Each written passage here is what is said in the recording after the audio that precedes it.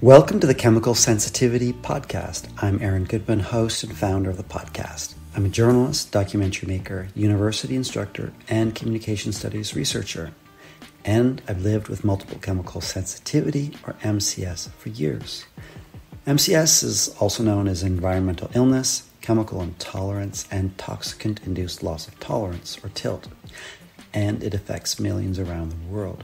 As you know, many people with the condition are dismissed by healthcare workers, employers, friends, even family. Countless people with MCS struggle to find healthy housing and get accommodation at work and school, and we suffer in all kinds of ways. The purpose of the Chemical Sensitivity Podcast is to help raise awareness about MCS and what it's like for people who live with it. We featured interviews with some of the world's leading experts and researchers on MCS and lots of people with the condition, and we're just getting started. If you like the podcast and want to support it, please find links on the website and in the show notes. Your help allows us to continue making the podcast and create greater awareness about MCS. Thank you very much. I really appreciate it. This is episode 30, and the title is Powered Air-Purifying Respirator Masks. Maybe you've wondered, would wearing a PAPR, a Powered Air-Purifying Respirator Mask, allow you to be engaged in the world and stay safe from chemicals that affect you? Or maybe you've worn a PAPR.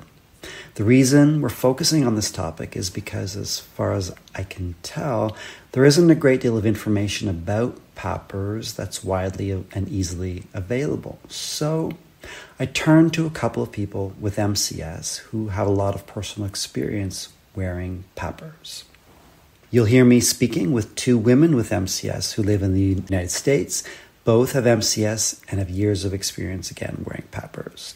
They talk about how effective they are for them in blocking chemicals and how these masks have effectively allowed them to continue engaging in work and in social life. They also talk about different models of masks they've used and how others, including family members, friends, and strangers, have reacted and how they've met some of these challenging situations. You'll hear Kyle Dowdy Higgins, who lives in New York State. She developed MCS in 2019 while working as lead scenic artist, working on Broadway theater productions. Kyle had to leave her dream career, but has since found ways to be in the public in limited ways, often by wearing a PAPR. Kyle now serves as the scenic designer and scenic artist for Lehman College in the Bronx in New York, where she is an adjunct faculty member. She also works as a scenic designer for the Bronx Opera. Mariann Martin grew up in Pennsylvania in the U.S. and spent most of her professional life in Kansas. She now lives in Pennsylvania again. Mariann was a high school English and college theater instructor in her earlier healthy life.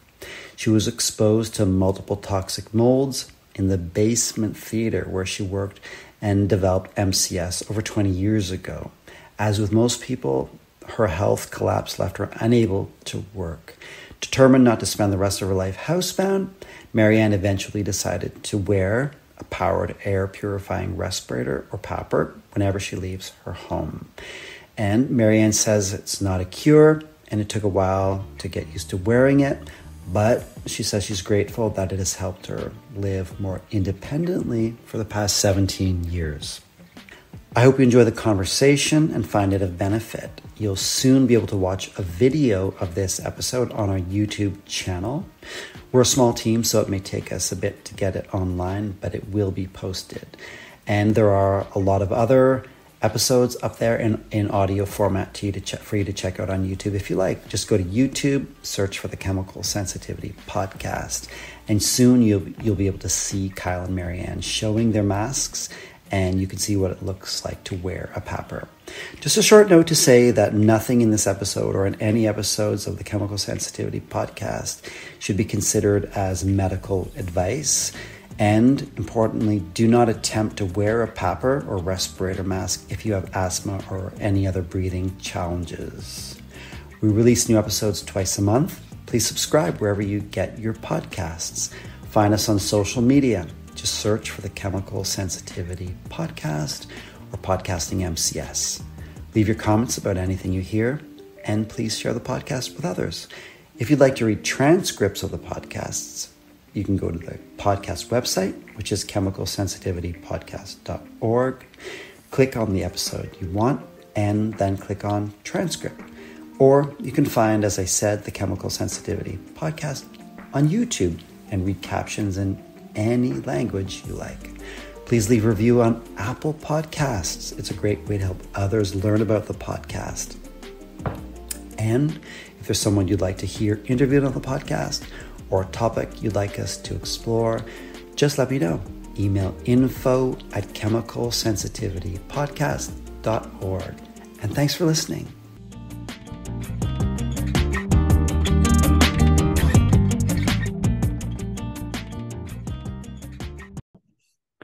Thank you so much for joining me today, Mariann and Kyle. It's great to connect with you.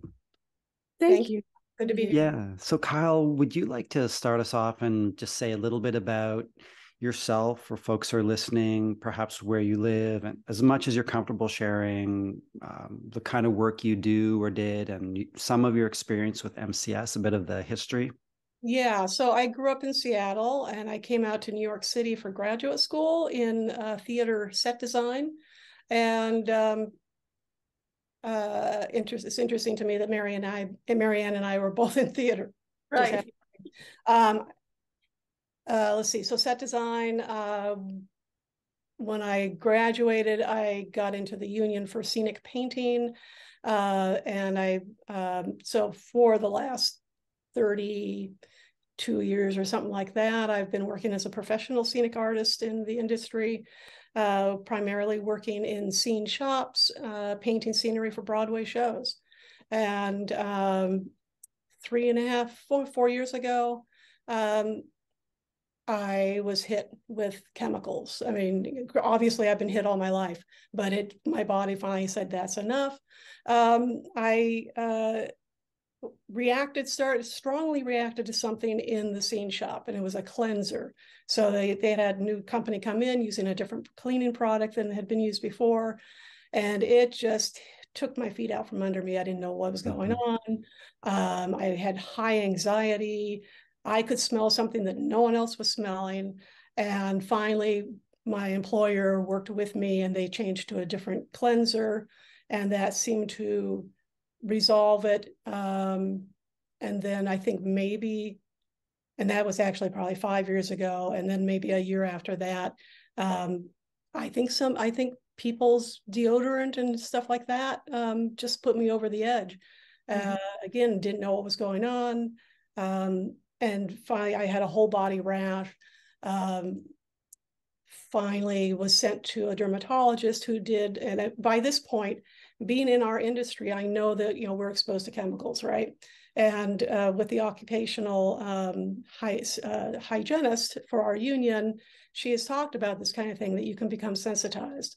So I knew that, and when my doctor sent me to a dermatologist, I said, I need to be tested for chemical allergies. Sure enough, it took a long time to get that done, because you had to get off of steroids, you had to get off of antihistamines, let your body clear out of those, and finally found that I am physically allergic to 6 chemicals, all of which are in the scene shop, and many of which are in everyday products, primarily propylene glycol, which is in everything. So from there, it evolved to my reacting to smells. So eventually I finally said, I'm going to take a month off of work, see if I can just calm my system down and see what happens. It helped. It helped a lot. I went back to work, and the rash started coming back a little bit, but not as much. And by this point, I was in contact with an occupational medicine doctor at Mount Sinai who said, yeah, this is a thing. Now, he would not say give a name to this. He would not say this is MCS. This is not environmental illness. But he said, there are others like you. This is a thing. You are reacting to your environment. And he helped me get through a workers' comp case in following that up.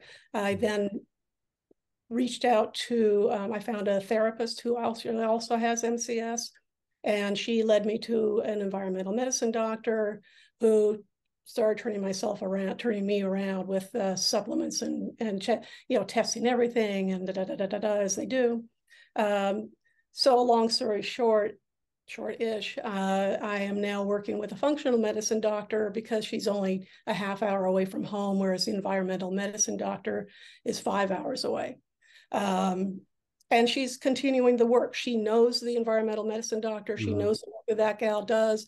And she has said to me, I don't think I can cure you, but I think we can stabilize you. And I would say I am stable to this day. I am stable. I continue my regimen. And when I joined that doctor, she said, you are doing a phenomenal job, which is I was following what the environmental medicine doctor did. Yes, it takes money. These people don't take insurance. But the functional medicine doctor, I will say, is cheaper than the environmental medicine. And she, knows what I'm going through. Yeah. May I just ask, have you been able to keep working?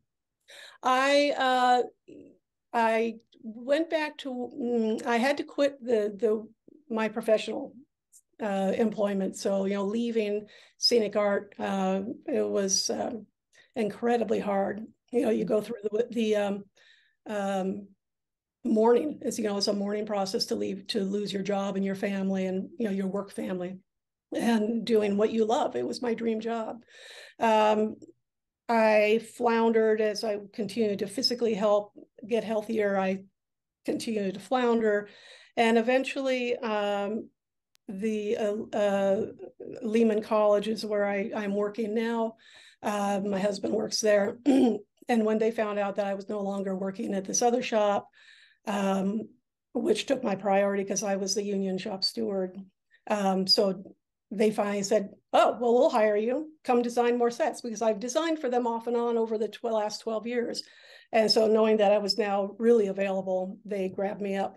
So I am now working as their set designer. And I just, for the theater department, I also just designed a show for Bronx Opera, who uses our theater as well. And then they, about a year ago, hired me to teach part of a intro to scenery, physical scenery. So I'm teaching basically the set design. Okay, so we're going to, in this conversation, this is a segue as we move into talking more about masks and your experience with all kinds of masks. And we're going to loop back and I want to ask you how you've been using masks in your work. But Mariann, would you like to share with us about yourself? Yes, I grew up in Pennsylvania and ended up working most of my professional life in Kansas. And I was a theater teacher and public speaking teacher, theater director. My theater, unfortunately, was in a basement and had water intrusion and grew several toxic molds. I stuck it out as long as I could and finally realized, if I don't get out of here, I'm going to die. And so I quit my job and left, and realized I was reacting to absolutely everything. So that was 21 years ago. And so I've been dealing with MCS for 21 years. And I miss theater, but I don't want to go back to it because I now also have chronic fatigue syndrome. And so I don't have the energy for it. But I am doing a little bit of work with teaching online. But before I found the teaching online, I was doing writing and photography for my local newspaper, just a small town newspaper. But I was wearing my respirator to do that job. And so I'd be happy to talk about that. That would be wonderful. So maybe if you want to let us know, you mentioned 21 years ago, over that time period, you've, I'm guessing, used a number of different masks. Did you start with, smaller masks, face masks, cloth, fabric, respirators, and kind of use more different kinds? Did you start to use different kinds as time went on, leading up to the full face mask? Can you talk about a little bit of that progression? Yes, of course, I started with just the simplest mask because I didn't really know what it was, but I knew when I had a mask on, I felt better. I connected with some online groups and found a mask called I Can Breathe, which is designed for MCS, and it's a small mask that has some charcoal in it. And so that was helpful, but I still really reacted to many, many things if I went out of the house. So I was pretty much housebound for 2 years. I tried the big kind that has the filters here and the big, but I reacted to the smell of this thing and could not get over it. I ended up wearing the I Can Breathe mask under this mask, and then I could go out without reacting, but I couldn't do anything like walking because I couldn't get the air in. Yeah, so I think for people who are listening, I think you may be referring to like a 3M half respirator. Right, the kind that goes over your nose and mouth. And yes, I forget we're oral. No one can see what I'm doing with my. Yeah, we're recording video and audio, so yeah. So that's helpful. I am very fortunate that I found an online support group fairly early, and my doctors and everyone, even other MCS people, were basically saying, get used to being in the house. And I could not handle that thought.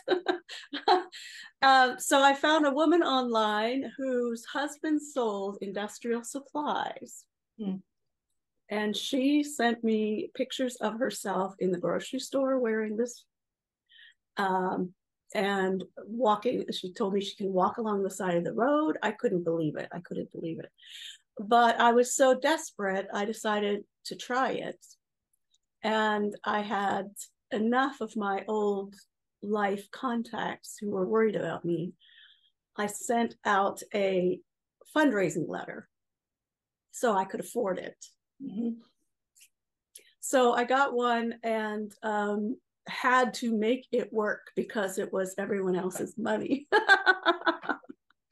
So that really spurred the need to adapt and make it work. And yeah, it did. When you talk about adapting, I think are you talking about off-gassing, and maybe it wasn't ideal at the start, so you had to just let it, get used to it, or let it sit there? Had to off-gas for quite a while. I had to figure out how to, fit it to my head so it didn't hurt my ears, figure out how to make it tighter so the air doesn't come across my ears, just a lot of adaptations like that. And then I started it's originally designed to be worn on a belt around your waist. And I started having back issues. So then I adapted again to putting it on a cart, and I'll show you that in a bit. Yeah, that'll be great. Thank you. And Kyle, did you similarly sort of try out a bunch of different kinds of masks? At what stage did you start to wear a full face mask? Yeah, I also started with the I Can Breathe mask, and I've got all my things here. So if you want me to show them, I can do that. You want me to? Sure, why not? Okay. All right. So the I Can Breathe mask, which Mariann and I both started with, is a cloth mask like this, right? Loops around your ears, not unlike what people were wearing for COVID. We were ahead of our times. But there is a charcoal liner. This one has vent holes, and they also sell them without a vent hole.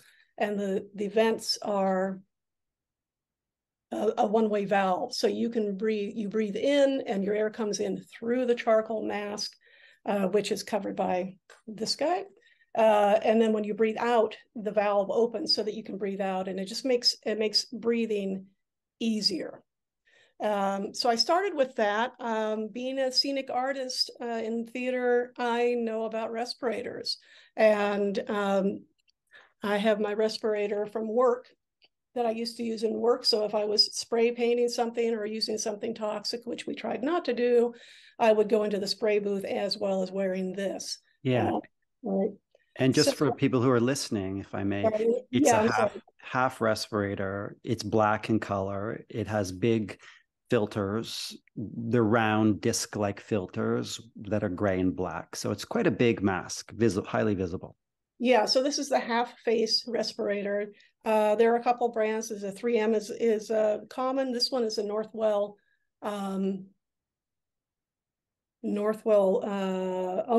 Honeywell North mask, a different manufacturer, slightly different material. And I just found that the Honeywell North fit my face better than the 3M.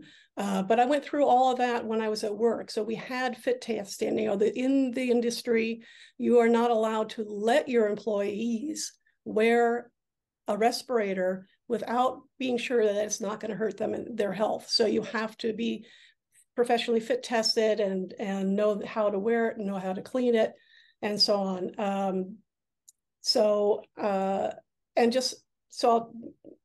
For those who are listening, if you have a half face mask and you want to make sure you have the right size, and unfortunately you cannot just try them on at a store, you want to have it over your face and hold a hand over the exhalation valve, which is the little valve in the front center down low.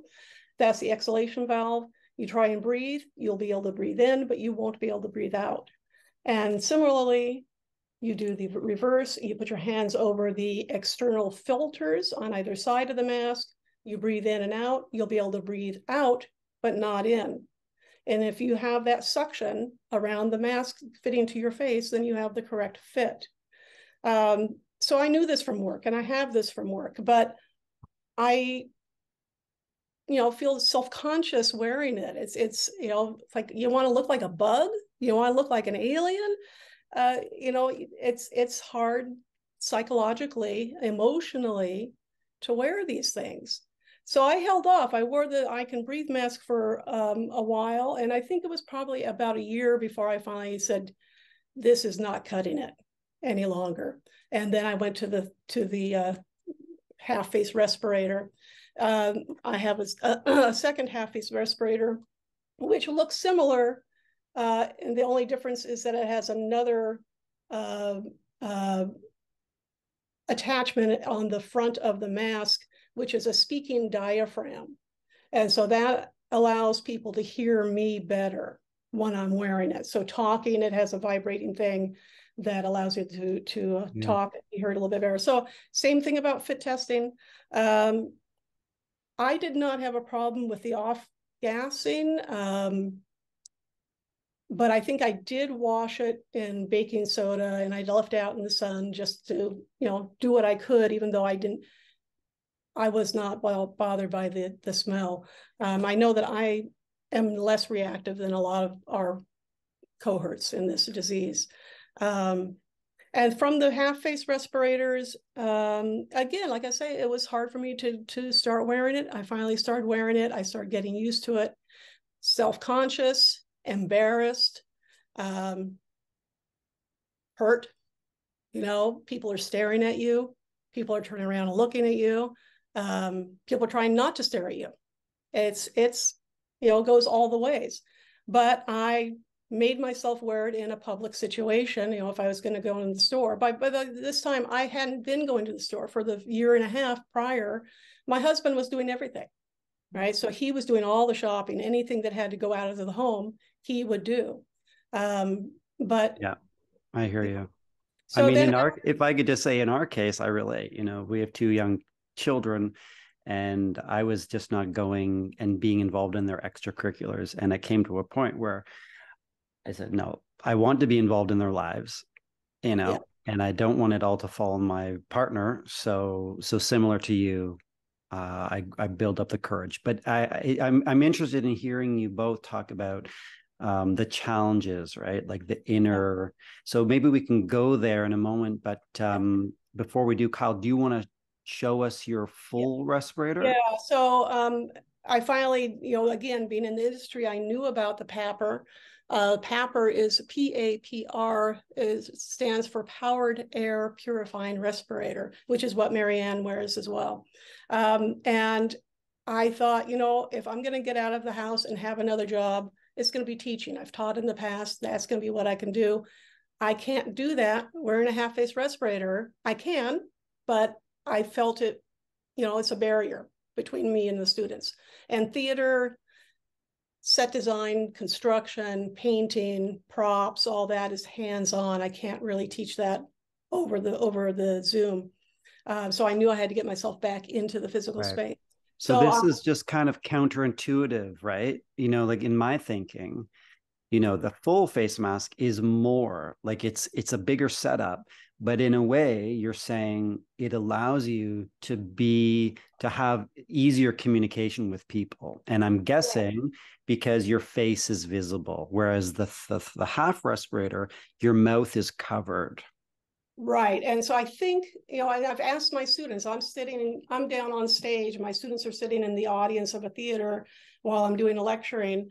And I've asked, can you hear me? Yes, they're unless they're lying to me, they say they can hear me. And I think, yes, because they're seeing your full face inside the mask, right? So what I have for a description of people listening is the 3M VersaFlow PAPR. And when you call places, they'll refer to it as a PAPR as opposed to saying Powered Air-Purifying Respirator. It is on a belt that I wear around my waist. It is heavy. As Mariann said, it is hard to wear because it's heavy. I have 2 different batteries for it. One is a 4-hour battery and one's a 10-hour battery. So when one battery runs out, I can switch out the batteries and keep going. And then the mask is a paper. There's different kinds of masks. I have the disposable mask, but I wear it probably for 6 months before I just dispose of it and change out to a new one. Because the face mask, the plastic shield on the front of the face mask will become scratched. And in my situation, I get paint on it because yes, I am doing what I do. So it's a paper hood that goes on over my head with elastic all the way around. I catch it on my chin, fold it over so that it's covering me like that. Now I don't have it turned on right now, so it's getting a little steamy in there, but as soon as you turn it on, it's creating a positive air force. So the air is you have a battery pack here, and a filter, and it's the same filter that I have on the respirator, which is the organic vapor filters, which is what you need to take out the chemicals. The other filters without organic is not going to do it for you. There is a cartridge, which in my industry we call the Defender, which covers everything, organic and ammonia and something else, I believe. But anyway, this is the whole filter. The situation is here. So the unit pulls the air in through the filter and through this hose up to the hood that I'm wearing. It's a positive air, so it's creating a bubble. It blows the hood up like a balloon, and the air is just escaping around the edges. But this is very snug. I've actually had to go to a large instead of a small because the small was really choking me. So that's how that works. Now I know when with COVID going on, that's what I wanted to talk to you about is with COVID. Apparently these are not safe for other people when you are wearing it under a COVID situation because your breath is still escaping with the air. So I wore it this way anyway. I knew that I was not exposed. I knew that I did not have COVID. So I was not concerned about passing something on to my students or coworkers. Got it. But for the half face respirator, to make it compliant for COVID, you need to cover the exhalation valve, just like wearing a mask. So I would make a mask to put over that valve, which hooks around these guys. So, and in this case, this one, I have one that's made out of a hospital grade paper mask. Because when I had to do physical therapy, I had to wear this thing in there during COVID, and they would not let me in without having something like that. And I said, I cannot do it without my respirator. So I will make a mini mask over the exhalation valve. Yeah. Well, thank you so much, Kyle, for showing everything. And that's really helpful. I don't think we've seen your PAPR yet, have we, Mariann? Oh, we You have. want to show us? Sure. I'll turn it on and show you the headpiece first. So mine is old, so the hose is discolored, but they usually come white. Kyle has the current model that's being sold. Mine is now considered obsolete. So I'm still finding parts for it on eBay and things like that, but I can't call up 3M and order one anymore. So this is the headpiece, and as you can see, the hose comes into the back where the base of the skull. And so I also do like Kyle does, hold on to the chin piece and then tuck it back like that to put it on. And you can see, can you hear me? Yeah. So you can see how much easier it is to be heard through this than the other masks that I've had. I had some trouble with it being too loose here, and then I couldn't hear anything. So I pulled it down so it's tight against the skin here, and then extra air goes out here. But it's the same concept. The clean air comes up across here and comes out down here. So there's always a positive pressure. I don't smell anything outside unless there's huge wind coming this way. But so very effective for you. Yeah. So very helpful. I also like to dress it up a little bit with hats and things like that to make it look a little less medical. But because my back wouldn't take it wearing on the waist, I adapted it this way. Let me see if I can show it to you. This is just a cart that carries luggage. And so I use the belt that goes around the waist to fasten the respirator, motor, and filter onto the cart and put the battery down here. Actually, I can carry 2 or 3 batteries if I want. And then I push it along beside me as I walk. It keeps my arm strong because to lift those many batteries is heavy. But that is what I've been using for many years now.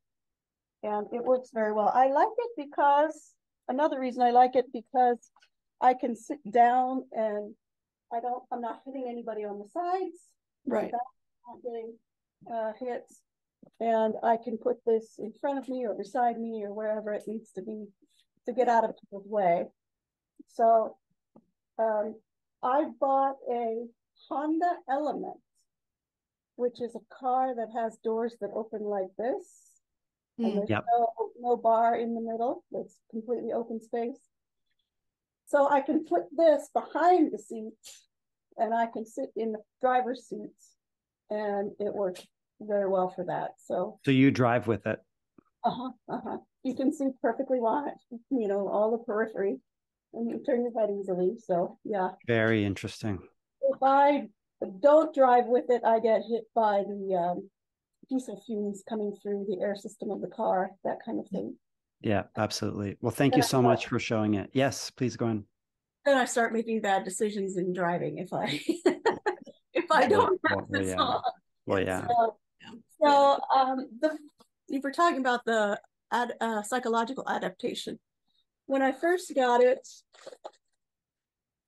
I would talk to little kids. They would look up and see this and get scared. It looks, a little like something from a horror movie. And so I love little kids, and to have them cry when they saw me and get scared when they saw me was just really, really hard. I had to figure out what to do about that. So I finally realized that they need to see my face. So when I talked to a kid, I would tuck my chin quickly so they would see my face instead of that white slasher mask. Yeah, underneath at the chin area, there's a bit of a white kind of fabricy, plasticky, maybe material with holes in it, vent area. Yeah, so Mariann's just tucking it in. So when you look down, children can see your face. Mm. Yeah. Basically. And Mariann, do you now, when you wear them, do you wear the mask, the PAPR, the full respirator every time you leave the house? Yeah. I might wear a smaller mask to walk to, out the end of the driveway to get the mail, which isn't very far at all. But I don't go far beyond my door without wearing this. And I think you were mentioning when we spoke before, you live in a relatively smallish community. And so people, you're the only person who wears one and everyone knows you. And was that helpful or kind of a hindrance in a way, being the only one? Or, how were you met by people in your community? I made it work for me because I was writing a personal column for the newspaper about being housebound, basically, and adjusting to MCS and recounting the many adventures from my travels in the past, that kind of thing. And so I had that platform to introduce myself to people and say, I'm the new person in town wearing a mask, and here's why. And that was really helpful. If the person didn't know, someone else knew and they could tell them. So that helped a lot. And I got a lot of stares and a lot of people approaching me with their solutions. Did you try this? Did you try that? But after a while, people got used to, oh, that's that lady. And then it was pretty easy in my community. I went to New York City thinking it was going to be very hard. Everybody there is weird, so nobody looked at me. Yeah. Oh, that's great. So let me, if I just pop please. in here. So I wear my PAPR for teaching. And again, as I say, I'm not as reactive to a lot of people, and I've been fairly stabilized early on, luckily. I wear my half-face respirator if I'm in the backyard and the neighbors are doing laundry. But if they're not doing laundry, I'm okay. I wear it to the store. I wear it around the school or in the theater if we're doing tech work where I may not need a respirator. If I'm not around students and co-workers, I don't need to wear a mask. I'm okay in the environment. But if I go to the bathroom, I have to put it on. So I will wear the respirator just hanging off the bottom, around my neck, so I can quickly just slip it up over my mouth and nose if I need to. But for teaching, I wear the PAPR. Again, so the students can see my face and they can hear me better. The downside is it is heavy, and as you know, I wear it around my waist. The first few days or a week that I had to wear it like 7 hours a day, lower back, feet were really hurting. It's like, okay, I've got to stop doing that. So I take it off when I can and wear the half face when I can. And at work, the students and the faculty now know me. They know that I wear this. And first day of class, I introduce myself, say, this is what I'm doing. This is why I'm wearing this. And, hopefully it might tell the students about the dangers of wearing a lot of products. But they wear a lot of products. And I said, you'll either be in this white thing looking like a spaceman or a beekeeper, or you'll see me in the half-face respirator. And this is to protect myself. And so they accept that. And I know there are other students on campus who will see me wearing this who do not know what's going on, but I'm over that. But that said, in a different situation, if I'm around family, I don't want to wear the mask. So I personally am struggling with the emotions and psychology behind wearing a mask like the half-face respirator or the PAPR around family, because I know that some of them are going to be insulted by it. Insulted, huh? Yeah, that they will think, oh, you think I'm stinky, so you're wearing that. It's funny. It's interesting how people take offense to it when it's not meant. It shouldn't be like that. Yeah, exactly. It's like, this is not about you. This is about me being protected by the products in the environment, Yeah. So like I say, at work, I'm over it. I don't mind wearing these things. But the challenge is the weight, hearing the sound of the fan on the PAPR interferes with my hearing the students or other people at times. So I have to keep telling people to speak up. But like I say, the psychology behind wearing protective masking around family is something I continue to struggle with. So once you started wearing the full respirator, Mariann, were there any benefits? Were you able to do things you mentioned in life? Anything work-related that you were able to do that you hadn't been able to do up until that point? Well, just being able to go to the grocery store for myself was amazingly wonderful. And that I had to build up to being able to do things like that. I could go back to church, actually. And then the problem I have is that I have chronic fatigue syndrome, so I can't do a lot of things for a long period of time. But I did try teaching again with the full face mask on, and the teaching was fine. The kids could hear me. My problem was the cell phones. You cannot get students to turn off their cell phones and keep them off for the entirety of a class period. And so that kept me from going back and doing more of that. But as far as the respirator went, they got used to that very quickly, and were just as, poorly behaved as ever. I was teaching a high school class. Yeah, I asked you what grade you were teaching. Yeah, it's high school one. But I also am able to, this is one of the highlights. I loved going to conferences when I was a professional, and with the online teaching, there was a conference near me for that company, and I got to go.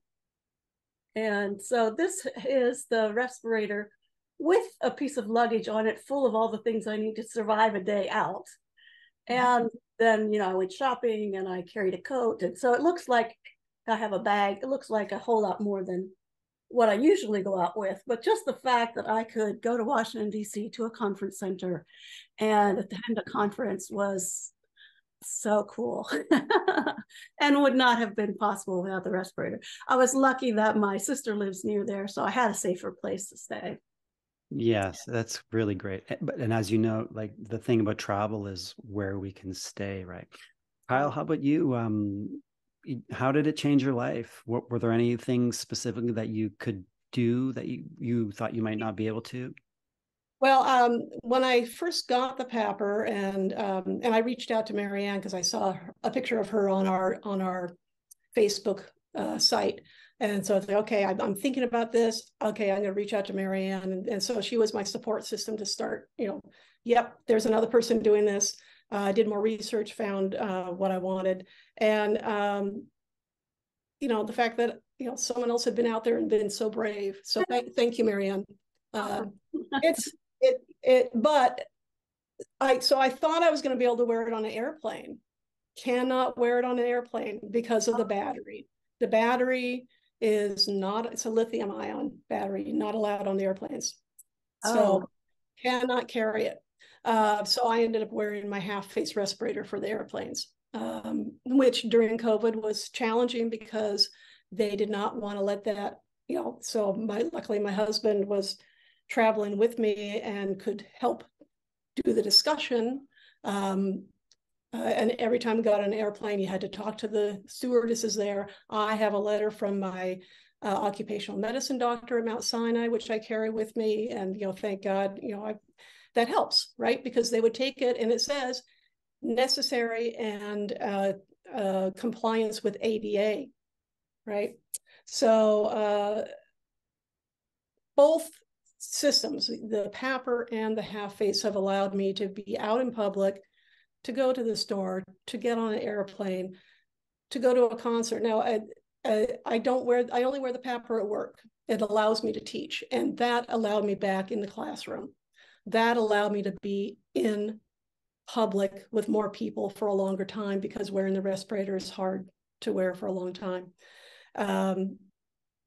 And so I can sit in, theater technical rehearsals with incredibly fragrant opera singers in an entire, but I can do it, and the students got used to it quickly. I explained it to them, they accepted it. no problems. But I have not felt the need for the PAPR in public, but I've also not gained the confidence to wear the PAPR. But the half face, I have gone to a couple of concerts. I will get tickets at the very back of the house in case I need to escape. And knowing that I'm going to change my shirt before I get into the car to go home, and I'm going to wash everything and take a shower when I get home. But it's allowed me to do that kind of thing. I do the same. I go to concerts and things, and I do wear the big thing, and I put a coat or something over the motor so that I'm not disturbing other people with the sound of the fan. That's been my concern, is that the sound of the fan, I've thought would be too much, too annoying for people sitting right around me. So I have not bothered with that. Yeah, well, I have a big cape that I take along and just put over it, and that muffles the sound a good bit. I also have problems with my eyes reacting to everything, especially animals and birds, and everybody in my family has animals in their homes. So with this on, I can visit them at their homes. Without it, I wouldn't be able to. So that's been when people come to my house, they know to come unscented and uncat and undog, all of that kind of stuff. But when I go to their homes, there's no way they can clean it enough for me. And so that allows me to visit them there. Yeah. It's really interesting hearing you both talk about your experiences. And hearing you, I wonder if you have any thoughts about, do you think it could be helpful for other people who may be, tuning in and listening or watching? And if so, there are barriers, and it sounds like for you, and I experience that too. I think we all do, the challenges of wondering or experiencing the stares and the reactions from others. And for me, it's often a sense of isolation. We're really othered, and this, this will continue with this mask on. So, do you think could be helpful for others to continue working, to be in the world? And if so, what does it take? Are there some small steps that people can take to develop the confidence to do it, to wear it? And does it get easier over time? It does. I developed really quick answers to, what do you have that on for? If a little kid is asking, I just say, it helps me breathe. And, that's usually good enough for them. If their parent asks, I usually say I have many allergies, and so this helps me leave the house. I can't leave the house without it. If someone's really interested, I'll give them the full spiel, but usually just that it's helping me breathe is helpful enough for curious people. I also make eye contact with anyone who's staring and give them a smile, and that calms everybody down. I had people say really odd comments about me being an alien, and so I just said, live long and prosper, because that's something Spock says on Star Trek, and it made them laugh, and then they were fine. Stuff like that. So, but it's I'm talking 19 years of using this that I've learned those techniques. Yeah. I do think other people would benefit from it, and I'm sad that more people don't try it, but it does. I do know that in order for people to be to the point where they would like to do this, they've already tried everything else and their money is gone, and it's like $2,000 or so. Yeah.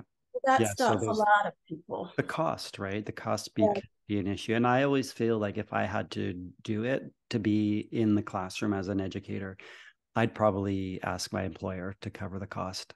Yeah. Right. It's a small price to pay for freedom. It's a small price to pay for freedom, but it's still a lot of money. When I was buying my setup, you cannot buy one filter at a time. You have to buy a case of filters. So the filters are what, $50 a piece, something like that. The hoods, you cannot buy one hood. You have to buy a case of hoods. So between the machine itself and then getting the additional equipment and the spare battery and getting, all additional costs. So yeah, it was about $2,500, I think, for the whole setup. Now I've got a lot of filters, and I've got, the backup batteries, and I've got a lot of hoods, so I don't need to buy anything more for a while.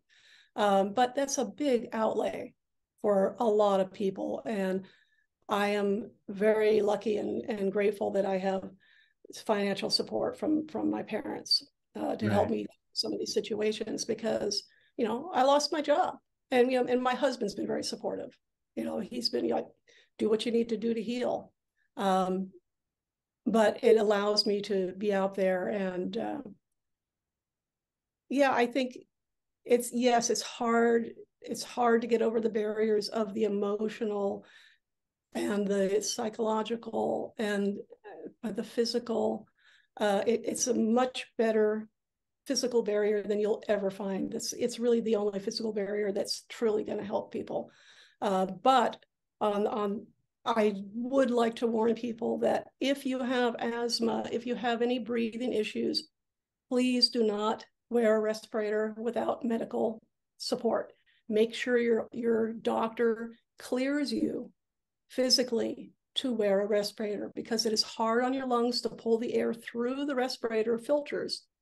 The PAPR is supplying the air. It is no pressure on your lung system whatsoever. It's a positive air, but the half face can cause stress on your body to breathe through it. And do not run through an airport, as I did once wearing it. You're not supposed to do that, but I know that. And I did it anyway to try and catch a plane. But please be careful of your own health if you decide to try a half-face respirator. Yeah, I do have asthma, and I found the half-face respirator was really hard to pull in the air through, especially fast enough if I was walking or something like that. Yes. And with this one, where it's, sending the air to you, it's very easy breathing. Yeah. Understood. Yeah. May I ask you, do you think the technology will evolve? Mariann, you've been wearing it for 20-ish years. Kyle for a number of years. It seems like the technology hasn't really progressed, but we know more and more people are going to develop MCS and other issues. There's wildfire smoke increasingly becoming an issue. Pollution, I think a company is going to ultimately and hopefully soon develop a product that will be that won't be as heavy, that will do a really great job, that will filter the air for us, and will be attractive looking, more attractive. And I'm actually, surprised in a way that the masks you wear, it's really, they don't look like a big deal at all. I know there's a lot involved, but in a way, again, they're less visible to my eye than the half respirator. But do you have any thoughts on like how you wish or think the technology may evolve as we go forward? It will evolve. I saw a respirator that was, and actually my dermatologist told me of this one. It's like a half-face mask, half-face respirator. It covers your nose and mouth, but it came around to the neck, and it was all built in, kind of like a ring that you wore around your neck, and it was self-contained. And I was very close to getting one until I found out that you cannot recharge the batteries, and it's all built in. So you have to plug in the unit to recharge it, which means I can't wear it while it's recharging.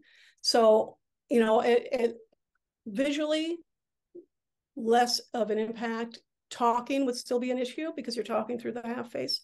But I think there's, as the need for people to have, of the public, to have this kind of equipment, I think they will evolve. I'm afraid it will be a long time, just because there's not enough of us out there, because our disability is not recognized by the mainstream medical field, because air pollution is not so bad yet that we can't leave our apartments to go outside for normal people. I don't think there's enough of an industry yet for them to really march at that quickly. But I think it will happen, but it's going to be a while, I think. I was very excited over COVID to see all the experimentation with masks. I was like, this hopefully will lead to something really good. I did not see any mask that was good for COVID that I could wear because the filters were never strong enough. Right. But just the fact that someone was looking at that and looking at something for people to wear every day to go to work and such made me excited. I hope that it has a future. Great. Thank you so much. Is there anything else you'd like to share with us? Mariann, what do you wear for a mask? Right. Well, thanks for asking. So let me pause. I'll just get it. Okay. I'm so excited, Kyle, that you can keep working. Yeah, it's and you know what, Mariann, I'm so stabilized that I'm testing it out. I'm not wearing my mask as much and seeing what I can tolerate, and I'm doing pretty well. But well, that's an ideal situation. Damaged by the time I got it. I don't expect to get. Yeah, and I know, you know, my inner fear is that every time I'm exposed, I know every time I'm exposed to stuff, I'm doing more damage to myself. So am I doing damage that's going to be permanent? And I know it's affecting me, even if I don't know it's affecting me, right? It's just that catch-22 that we live with. Yeah.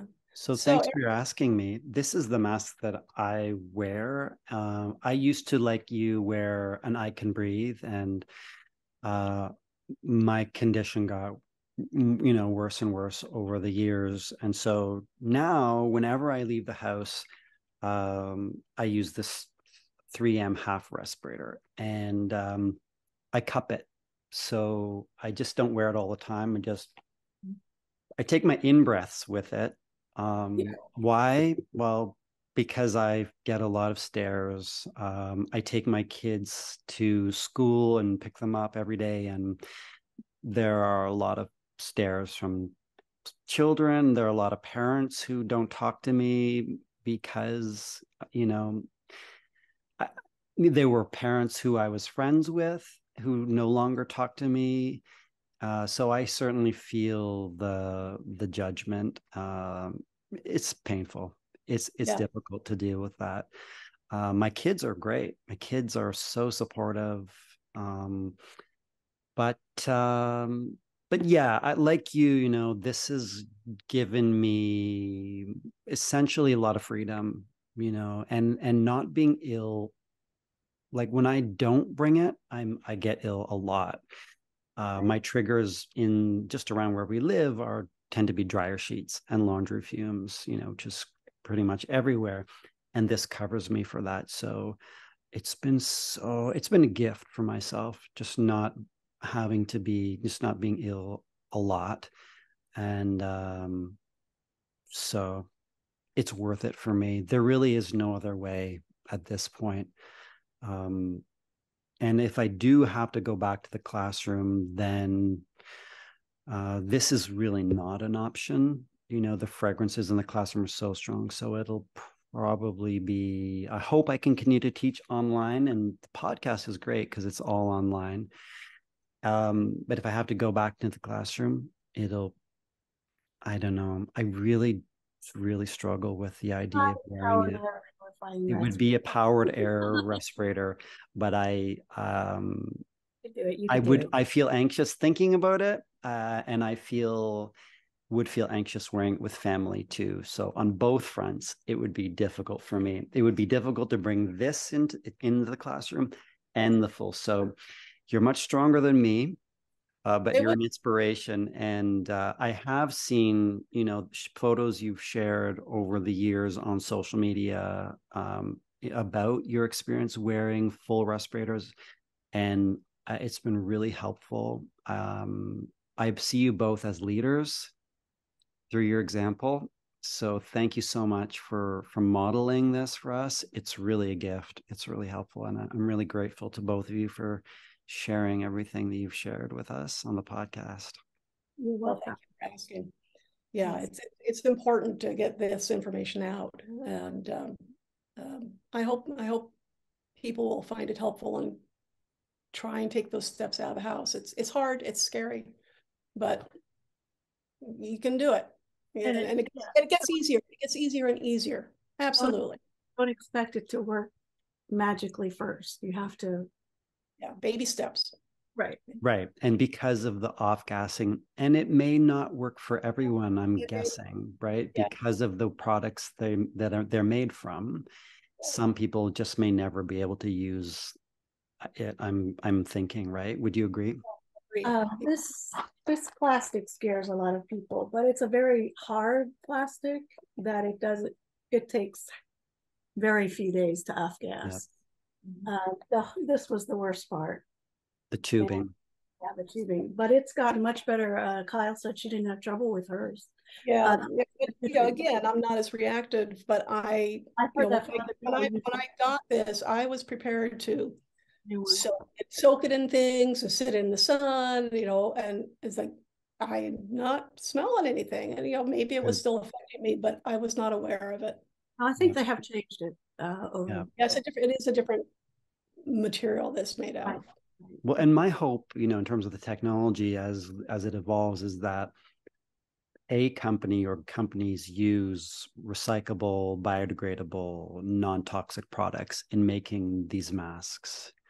Yeah. Because and some of these companies have a long history of that I'm not going to go into, but it's really unfortunate that we have to spend our financial resources on products designed by companies that actually do a lot of harm to the planet. It's a really unfortunate thing. So my hope is that someone really innovative will invest the time and energy, and the brain power to come up with products that are not harmful for the planet and helpful for us. And I think it's just a matter of time. These are designed for normal people in highly toxic situations, and it works for a hypersensitive person in a quote normal situation because of that. So I also wanted to just say that wearing the powered respirator makes me look more strange but feel more normal because I can be independent. Yeah. And I think that's something that people don't get on the outside. And that really resonates with me too. When I first started trying to be friendly towards kids, I put a sticker of Sandy, the squirrel from SpongeBob SquarePants, on my respirator because she's in a bubble. She's a squirrel that lives at the bottom of the ocean. She can't live in her world without going out in a bubble everywhere she goes. And so that was helpful for kids I would just say, I'm like Sandy, and they would know what I meant. Right. Well, that's perfect. That's great. Well, listen, it's been wonderful talking with you. Thank you again for taking time and for everything you've shared. And I think it's going to be really valuable for people. Thanks for doing the podcast. Yeah. It's a pleasure. That brings us to the end of this episode of the Chemical Sensitivity Podcast. Thank you very much to Kyle Higgins and Mariann Martin for speaking with me. The podcast is produced by me, Aaron Goodman, and Rainey Novak. We release new episodes twice a month. Please subscribe wherever you get your podcasts. If you like the podcast and want to support it, please find links on the website and in the show notes. Your help allows us to continue making the podcast and create greater awareness about MCS. Thank you very much. I really appreciate it. And find us on social media. Just search for the Chemical Sensitivity Podcast or Podcasting MCS. Leave your comments about anything you hear on the podcast, and please share the podcast with others. If you'd like to read transcripts of the podcast, you can go to the podcast website, chemicalsensitivitypodcast.org. Click on the episode you want, and then click on transcript. Or you can find the Chemical Sensitivity Podcast on YouTube and read captions in any language you like. Please leave a review on Apple Podcasts. It's a great way to help others learn about the podcast. And if there's someone you'd like to hear interviewed on the podcast or a topic you'd like us to explore, just let us know. Email info@chemicalsensitivitypodcast.org. And thanks for listening.